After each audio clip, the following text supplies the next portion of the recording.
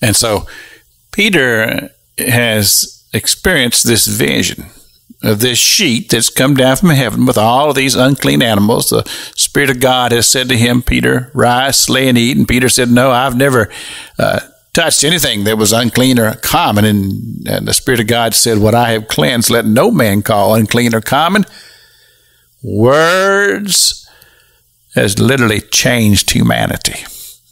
The very words that Joel had prophesied when he said that this is for all flesh. And now this is becoming a reality to Peter, but he's saying, he says, Lord, what does all this mean? And about that time, there came a knocking on the door. You see how the hand of God works. It's just a beautiful thing, just to watch God bring together his plan. And so here are these servants of Cornelius, and they're saying, is there somebody here by the name of Simon Peter? And they said, well, yeah.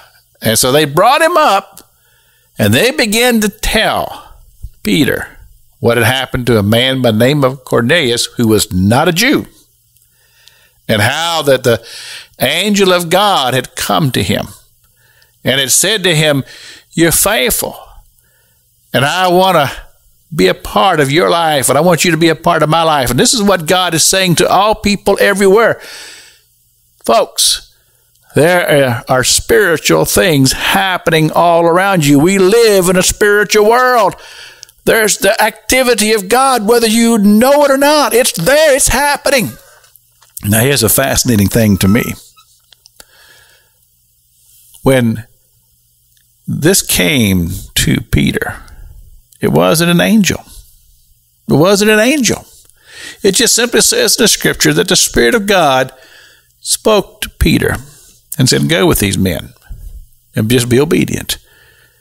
You see, this is the thing that I want to bring to the understanding of those who would denounce God and denounce spiritual things.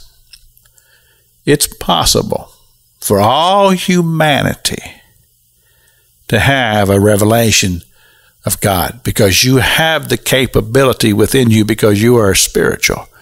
God created you, and God breathed the breath of life in you. But see, we know that there's also opposition, and it's also spiritual, but it's a spirit of darkness.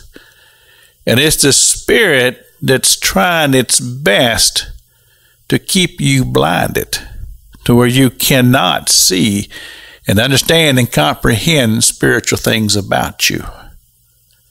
But well, we also know that the forces of righteousness and the power of God is stronger than the power of darkness.